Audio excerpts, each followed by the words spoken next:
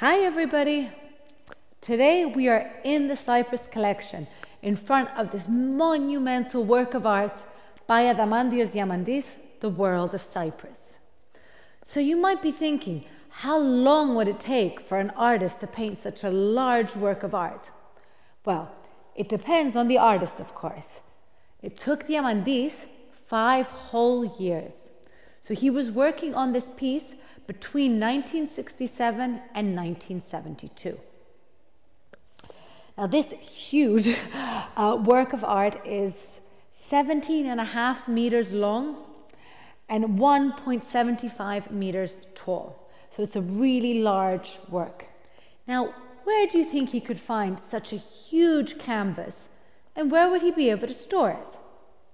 Well, if you look closer, you'll notice that it's actually multiple panels. So every place where the glass divides, the panels also divide below. And that made it much easier for him to actually be able to work on it.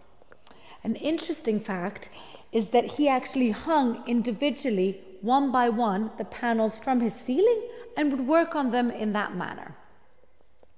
Now, Diamantis didn't use a normal canvas to create this work, but rather he used Irish linen, something where there was a lot of this kind of material in Cyprus, because during that time they used it to make the famed Lefkara lace.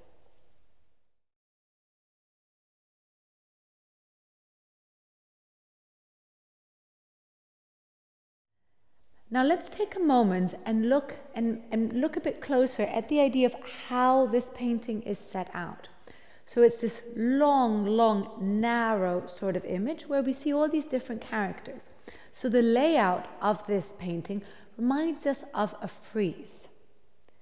Now, have you heard of that word before? Have you heard of a frieze?